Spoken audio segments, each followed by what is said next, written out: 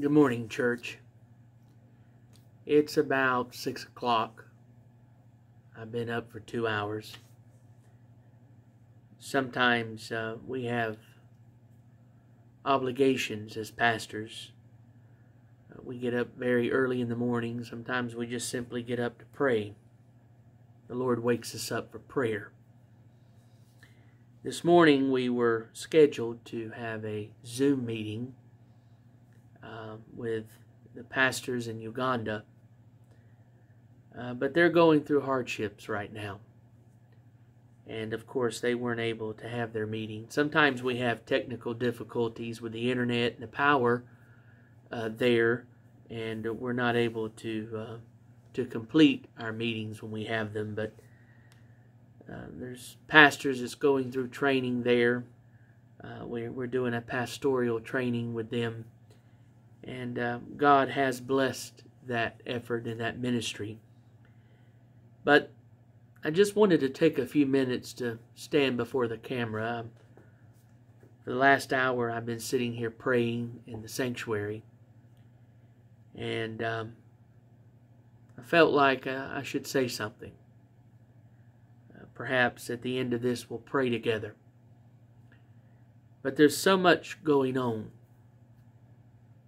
There's talks of nuclear war with Russia. The United States is talking about launching a nuclear missile. There's a lot of stuff going on politically, a lot of stuff that's just absolute stupidity, really, what's going on. What's going on with the mandates and the vaccinations and the stupidity of having to, well, you just need one more, you just need one more. Well, you know, after you get 12, or what are they going to say then? It's always the next one that's going to be the better one. It's the next one that's going to do it. And I've made jokes about it. In the next 5 years, we're going to have a lot of zombies walking around for everyone who submitted to every recommendation. We have that going on in the world. We have things going on in our individual churches right now. As a pastor, I get phone calls, and even my wife gets phone calls from people who's not even in our church. And they call for prayer. They call for assistance. They call for help. These are people who are part of other churches. Not to mention that we have people in our own church that's going through issues. There's all kinds of illnesses, not just COVID related, but serious illnesses that are, life-threatening. And we have members that are battling it. They're fighting it and they're winning, but it's still something that they have to go through, and it's not easy. That's just the surface. There's other issues that's going on with this ministry and others. There's issues and problems, and fortunately, I don't want to say anything out loud, but fortunately, we are blessed on some levels, and we're grateful for that. We're grateful to have the blessings that we have, but it doesn't change the fact that there's so many people who are hurting and struggling right now. There are ministries that are hurting and struggling right now. And it just feels like the devil has just completely been at our backs. It feels like the devil has come against us. It feels, well, which we know he is against us, but it feels like he's getting an edge. He's getting under our fingernails, and he's really getting to the best of us.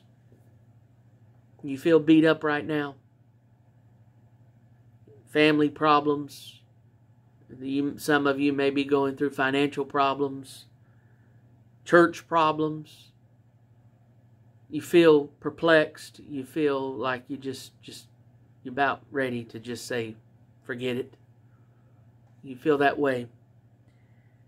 Well, as I was praying in the sanctuary this morning, there were scriptures that came to my mind. Ephesians chapter 6, verse 12. We know this.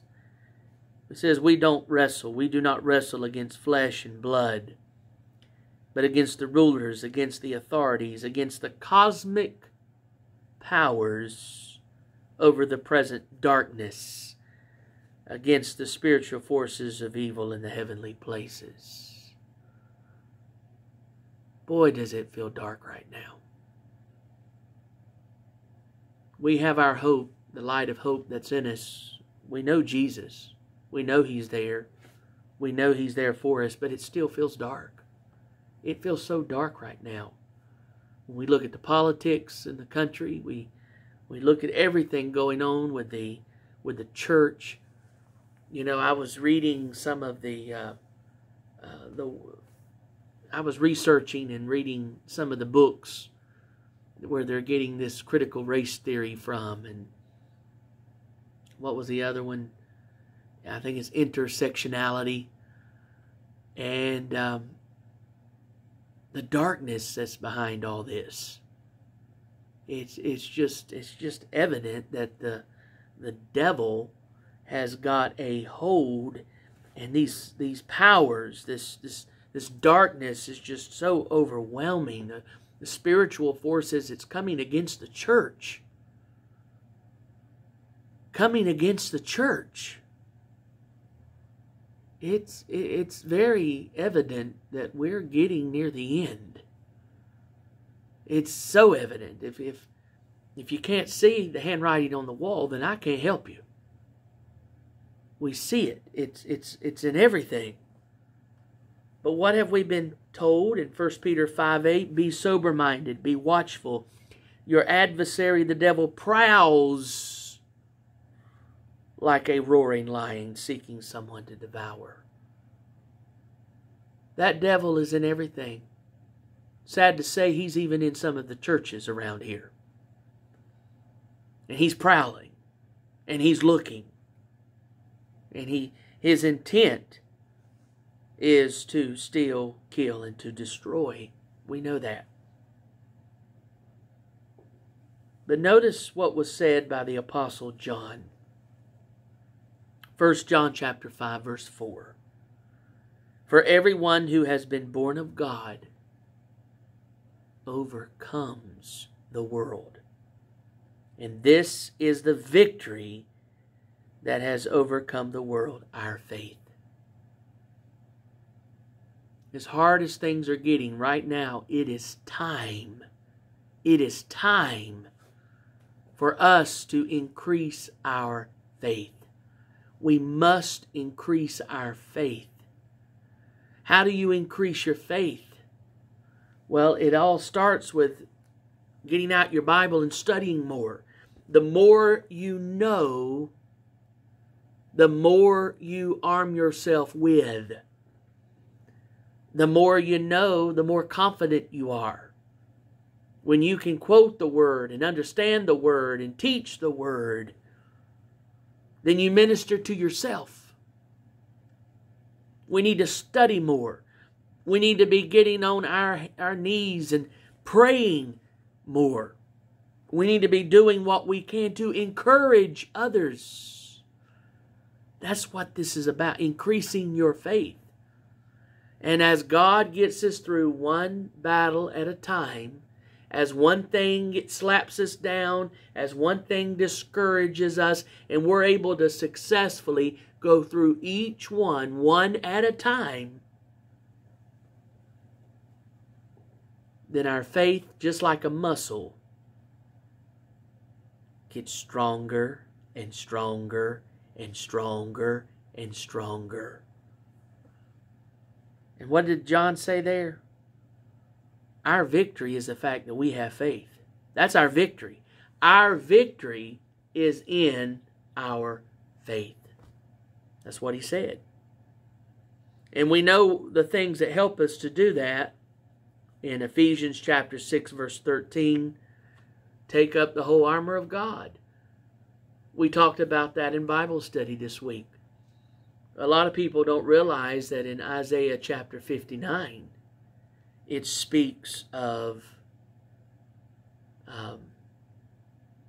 the Messiah, the one who would deliver Israel and the one who would deliver the world.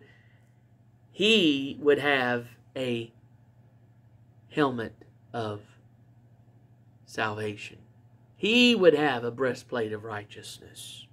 Well, that's the same verbiage. It's in Ephesians, where Paul told us that those are part of the things that we have to put on. Well, to put on the armor of God basically means we're putting on Christ. And that's what helps us. That's what gives us a foundation. That's what gives us what we need in order to continue to move, in order to exist. And it's not easy when we have brothers in Africa right now who are financially strapped, and it's not easy. They're searching for money. They know Christmas is coming. They're searching for money. They're searching for things, for just basics. It's not easy. But what did the Lord tell us? If you seek first the kingdom of God and His righteousness, Matthew 6:33, what did He say? All the other things would be added to you. What things? Prosperity, wealth? No. If you look at the context of Matthew chapter 6, what did the context talk about? Food, clothing, and shelter. He'll make sure you have something to eat. He'll make sure you have something to shelter you with. And He'll make sure you have what you need to cover yourself. He'll make sure of that. He said He would not leave us. He said He would not forsake us. It may not always be what we want, but it will always be what we need. And we look forward to that day of glory when we'll get everything we want. He'll open up His hand and He'll satisfy our every living desire. That's not talking about now. That's talking about in that glorious life that we have been promised. It's not easy. It's not easy going through what we go through. It's not easy. I know there's people struggling right now. They're struggling with demons. They're struggling with finances. They're struggling with I know of an individual right now who's going through a health issue. It hurts. It's paining. They've been given bad news. And this is a young individual who right now their future looks bleak. And it's hurtful. There's a lot of question. God, why do you... We get so upset and we ask God, why? But if you really want to know the truth of the matter, because of what Adam did, we should be saying, why not? This is part of the curse that man basically put on himself because of disobedience of God. The state that we see our country in today is, I would say, a curse because of man's disobedience of God.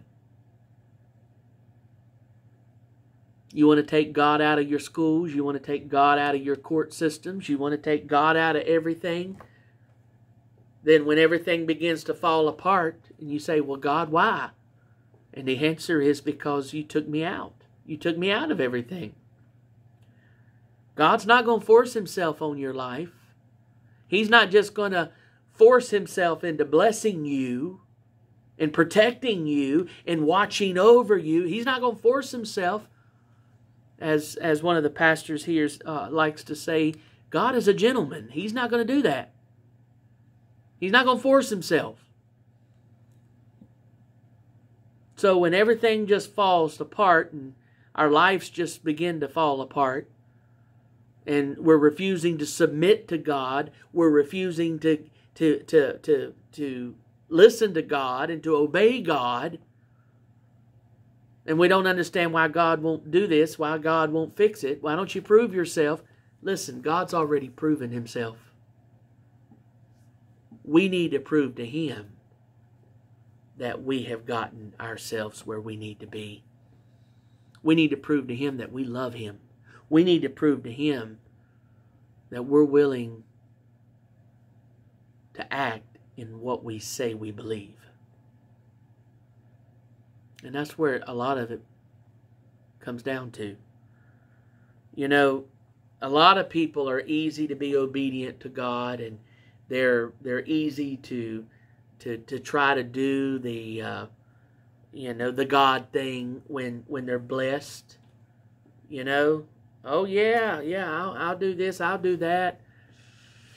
I got a pocket full of money, and I've got this, and my good health, and everything's just wonderful. They have this mentality, but then when the season changes, well, God has forsaken me. I can't do it. I can't. I don't feel like it. I don't. Or you get the opposite approach of some people. Only when they're in that dark season are they seeking God, and then when they get the light, when they get the blessing, oh well, I don't have time. I got other things to do. It can work either way. The point is, we need to be faithful and strong in God in favorable season and unfavorable season. And even when we don't have money, even when we are in ill health, even when we feel like the world is caving in around us, we need to take all that God has given us and muster up the strength and the boldness to press and still do the Lord's work. Still do what we've been called to do if we're ministers. If we've all, regardless, been called to faithfulness and obedience. And that's what we should be trying to attain, a life of faithfulness. Godly devotion should be our aim, regardless of the season, regardless of the circumstance. And so that's what we're going through. Notice what Paul said. Here's another scripture that came with 2 Corinthians chapter 10, verse 3 to 5. It says, "For though we walk in the flesh, we are not waging war according to the flesh. For the weapon of our warfare are not of the flesh, but have divine power." Notice this, here it says, "to destroy strongholds. We destroy arguments and every lofty opinion raised against the knowledge of God, and take every thought captive." To do what? To obey Christ. I think it's interesting when it's talking about fighting a warfare, and it's talking about destroying arguments and every lofty opinion raised against the knowledge of God. Whoa! Isn't that what we have? You have critics, scientists, educated, I call them educated fools. Educated people who are standing, they're standing for, against, you could say. They're standing against Christianity and everything it represents and what it's about. Claiming that there is no God, claiming that we are, we are our own, we are who we are, and we don't have to submit to anything higher. Every lofty opinion raised against the knowledge of God. Christians are radical. They're ignorant. They're so unwise. They don't believe in science, and science is smarter than God. Well, it says here, we destroy those arguments and every lofty opinion raised against the knowledge of God. And it says here, we take every thought captive to obey Christ. We hear all this negativity and it starts playing with our mind. But because we're waging a warfare, and because we're seeking God for the strength to get through that, we're able to take all those negative thoughts and we hold them captive. It's only my Jesus, your Jesus, that's going to get us through this. Whatever you're going through, whatever negativity you are experiencing, whatever attack that you are under right now, it's only Jesus that's going to get you through it. It's only Jesus that has, I can do all things. By who? By Christ, who does what? Who empowers me, who gives me strength. That's what Paul said. And that is the truth of the matter. Turn to Jesus. Focus your eyes and attention on Jesus. He's going to get these churches through their battles. He's going to get you through your financial issues. He's going to get you through it all. And you can't be looking to man. You can't look to man to be your source of strength. You can't look to man to be your provider. You can't look to man for these things. Can't look to the government for these things. No. We put all our faith and confidence in Him. And He will see you through. He'll get you through it. He will help you through it. And that's where we have to put our confidence and faith in. I think it would be appropriate that we say a prayer. If you're going through something, if you're hurting, if there's something that you're going through right now, I want you to look. Extend your hands out. We're going to pray. I'm going to pray that this prayer is going to reach every soul that needs to hear it. And I'm praying that in some way the Spirit's going to begin to move in your situation and move in your life and move in what you're going through. And you're going to be able to overcome it. In fact, you're going to see victory. You're going to see success. You're going to see a change. And it's not because there's some kind of hocus pocus going on. It's because you have focused your eyes on Jesus. And now He's going to bless your effort. Let's pray.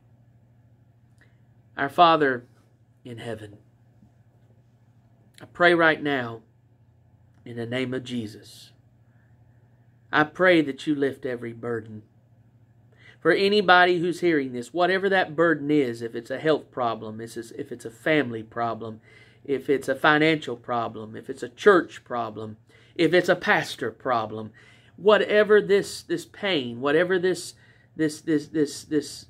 issue is, if it's a temptation that's nagging, if it's the devil coming against us with overpowering us with depression or negative thoughts, whatever it may be, in the name of Jesus, I pray right now, Father, that you put your Spirit in this, that you increase our faith, that we look to you, Father, and we see in a different dimension what you're doing.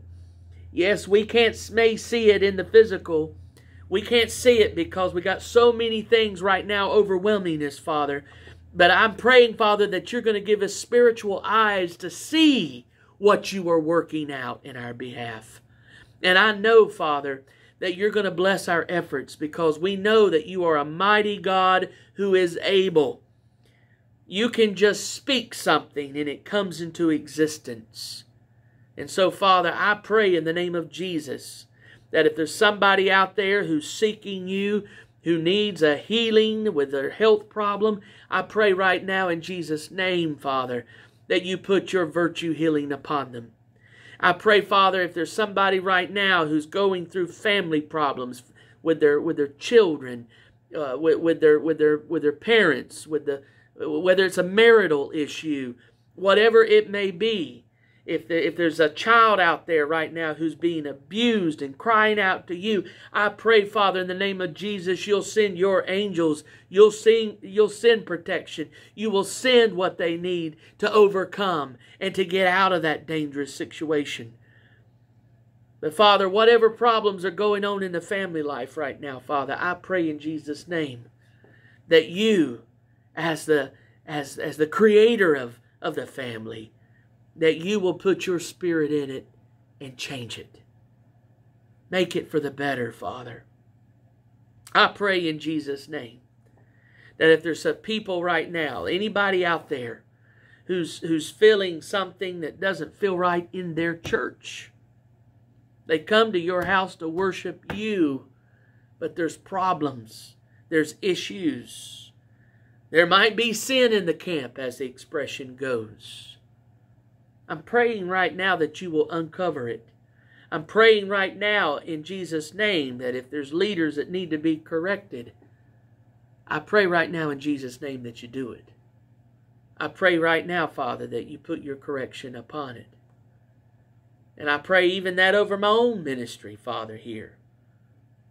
We are not immune to the snares of this old fallen world. So I pray that you protect this ministry, Father, that you correct us where we need to be corrected, and that you keep us steadfast in the truth.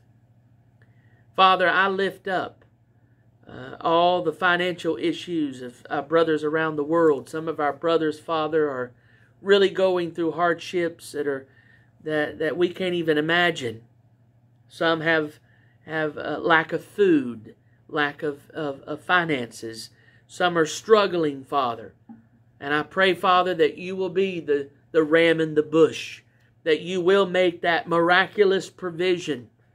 Even if it's like the manna, if it just falls out of heaven, however you need to do it, Father, I pray that you supply the need of those who are seeking you and who love you and who are called by your name. Father, we need so much help. We sound like a broken record sometimes, Father. We sit here and whine, and we sit here and we cry, and we humbly come before you, and we're always asking for this, asking for that. And we do need you, Father. We come before you like this because we know that the only way that we get what we have and the only way we can sustain what we have is through your hand. And we acknowledge that. But Father, we can't end this prayer without giving you some praise and thanksgiving. We thank you, Father, for saving us when we needed to be saved. We thank you, Father, for your love in giving your Son. We thank you, Father, for being there when we didn't have anybody else. We thank you, Father, for your tender compassions and your mercy. We thank you, Father, for the times when we were sick. Even I this week, Father, I went to the doctor and they told me I had a kidney stone. But by your grace, Father, I don't have that pain, and I haven't passed a kidney stone. I thank you, Father. I thank you for what you did. I thank you for moving in me. But Father, there's others out there right now who's seeking you for the same thing. And I'm praying, Father, that they're going to seek you and you're going to answer. I thank you. I thank you for being the hearer of prayer. You could have delegated it to another angel, but you didn't. You didn't. You kept that for yourself. And your word says you are the hearer of prayer because you care about us. You love us. And we're so grateful to have your love and your care and your mercy and your grace in our lives. We praise you for being the God that you are. We praise you for being Jehovah Rapha, Jehovah Shalom, Jehovah Jireh, Jehovah Nisi. All these wonderful things that you are and do, we praise you for it. We give you the glory, the honor, and the praise for it, Father. Bless us, Lord. Help us to be obedient. Help us to keep our eyes fixed on Jesus. And help us to be who you want us to be. It's about you. It's not about us. It's about you. So help us, Lord. Father, I just pray that those who needed to hear this heard it. And I pray, Father, that as we conclude this prayer, that you will speak loud and clearly to everyone who is now seeking you, who is in great need and longing, Father, for some type of comfort or support. We love you, we thank you, we glorify you, we praise you. In Jesus' mighty name, amen. Amen. Amen, amen. So, in conclusion, let me read one final scripture.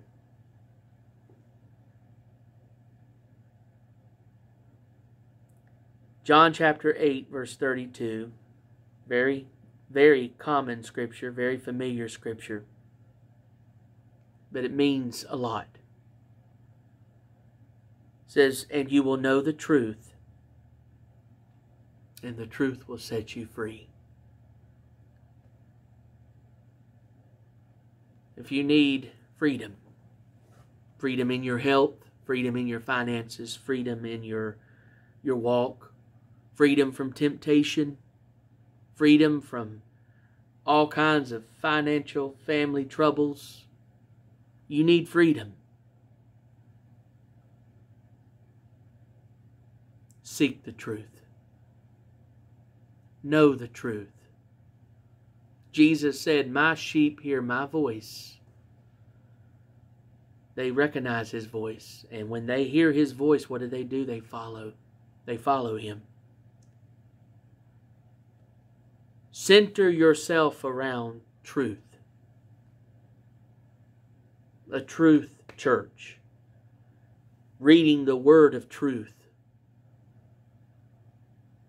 When you're watching TV programs that maybe some of them are of religious nature, center yourself around those who are speaking truth. Not a feel-good message. Not a, "you need more esteem, let me raise your esteem" message. The voice of truth. Seek it. Listen to it. And it is the truth that sets us free. I'm going to continue to pray for you. And I ask, continue to pray for me.